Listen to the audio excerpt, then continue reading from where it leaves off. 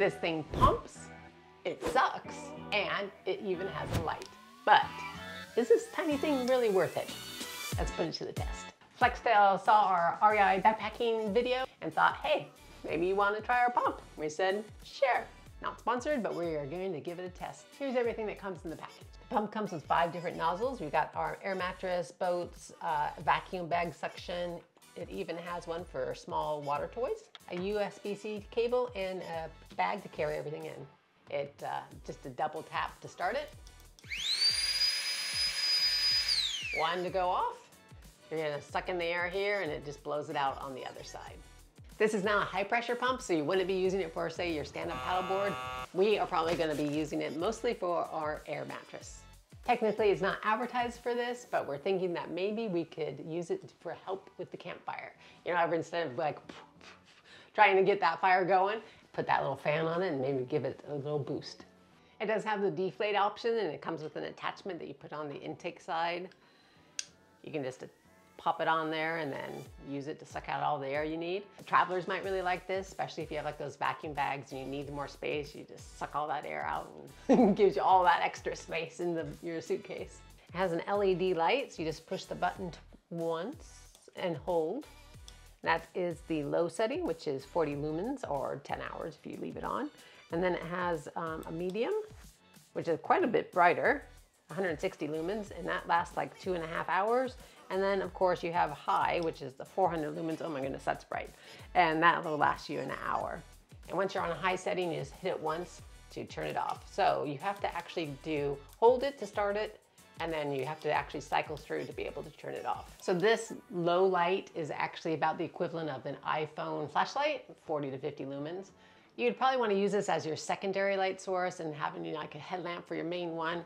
The nice feature about this though is that it does have a metal little handle, so you could hang it up in your tent if you needed, and then you'd have a light to set everything up. An interesting thing is there's actually a magnet in here, so you can attach it to metal. Attached. It seems like a pretty strong connection, but it does move around, so you want to be a little bit careful because if somebody bumps it, it will fall off.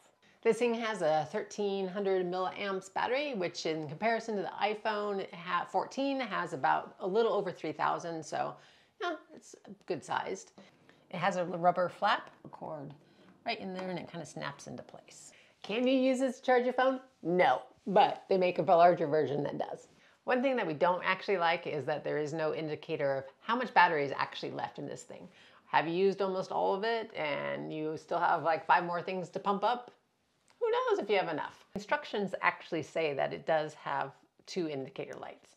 At 5%, it'll turn on red, I'm assuming, but then also it'll stay red all the way up to 99%, and it only turns green until it's fully charged. When you plug it in, it does have a light that pops on, but who knows what it's at? It could be 20%, could be 75%. So it would be nice if they had some sort of indicator to tell you exactly what battery percentage you're at. It says it's waterproof with an IP44 rating. What's that mean? Well, it means it can get wet in the rain. High pressured water? No. So don't put it in your dishwasher. We're gonna put this to the test with our REI Stratus sleeping pad, not sleeping bag, and our Nemo Tensor. We're gonna test out how many times we can pump these pads up before we lose all of our charge. Now that we've found out which one fits on it, we're gonna take it out, add it to the pump. We're gonna add it to the hole. Oh, so we don't want the light. But if you needed to see it, in the middle of the night, that's great. It's actually going pretty fast, inflating fairly quickly. I'm shutting it off because it feels pretty full, so it doesn't appear that there is a automatic shut off. Okay, nice, quick. That's one. This Nemo one we'll do next, put on top. It is the Tensor insulated regular wide, so we'll just do it right here.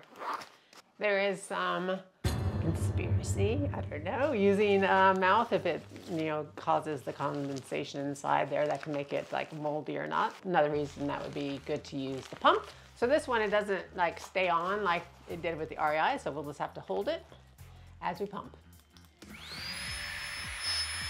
That is number 2 sleeping pads that we have filled up with this little guy. We're gonna deflate them and start all over again, and we will time it this time. The instructions say that it can do up to 10 sleeping pads. Let's go on to number 3. Okay, almost there. Stop.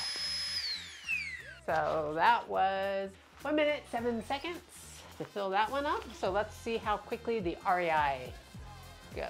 There we go. Okay, done. That was 37 seconds. 37 seconds, that's pretty quick.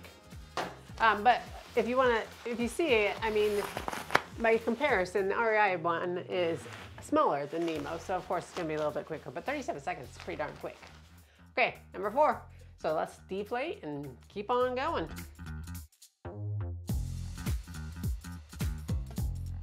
This is gonna be number 16.